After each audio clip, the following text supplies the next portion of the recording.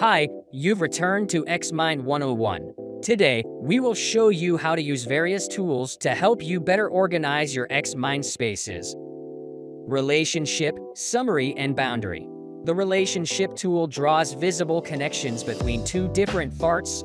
Simply use the drag and drop feature to establish connections among varied topic groups.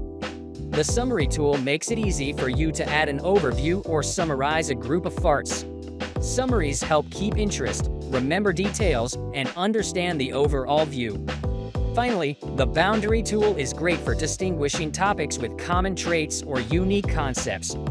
To use any of these tools, follow these steps. First, choose the topic you want to modify. Then click on the toolbar.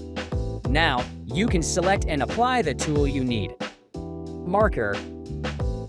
In Xmind, marker are image icons used to represent special meanings on a map. To add a marker, here's what to do. First, select a topic.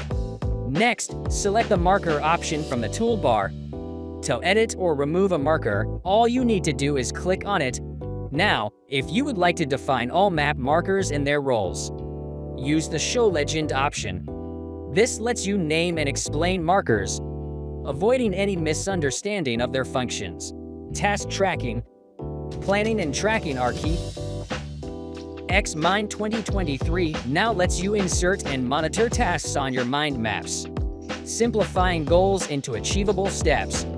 For more detailed guidance on maximizing the use of the task tracking feature in Xmind, please click on the instructional video on the top right corner. Numbering.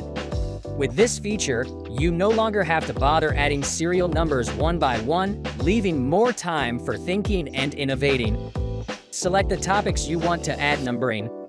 Enter the Format panel. Click Style, and you can set different formats of numbering. Or, select one topic and add numbering to it. Press Apply to Siblings and the following topics will be automatically numbered.